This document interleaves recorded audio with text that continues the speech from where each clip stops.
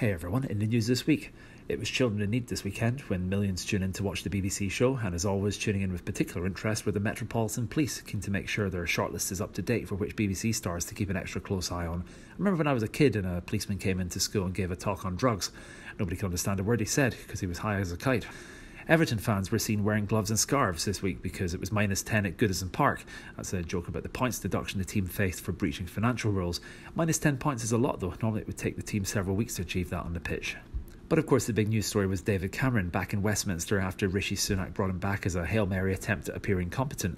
David Cameron is of course known for his dodgy business dealings with China, unpopular with normal voters, he'll alienate the grassroots membership, he's dogged by the Greensill scandal, will be unaccountable for the House of Commons owing to him being in the Lords, and of course will annoy all of the backbench MPs, 349 of them who by definition weren't good enough to be offered the job themselves. His past foreign policy experience was trying to get the UK involved in a land war in Syria. That's a parliamentary vote he repeatedly lost. And then of course there was the Brexit vote where he comprehensively failed to persuade Brussels to offer any concessions to help him win the vote before having the referendum anyway but promising to stay on if he won, then losing it and immediately resigning because he was too lazy or pig-headed to admit he'd been wrong on it the whole time. I say pig-headed, there are of course a number of obscene pig jokes I could make, but my kids might be listening so I won't.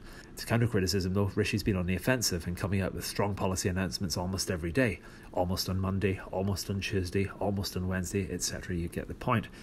Talking about Europe and something to lighten the mood though. There's a new Napoleon film coming out and it looks bloody awesome. Can Napoleon bring in a good box office return? Of course they can. Get it? Anyway, see you next week. If you like these, click subscribe.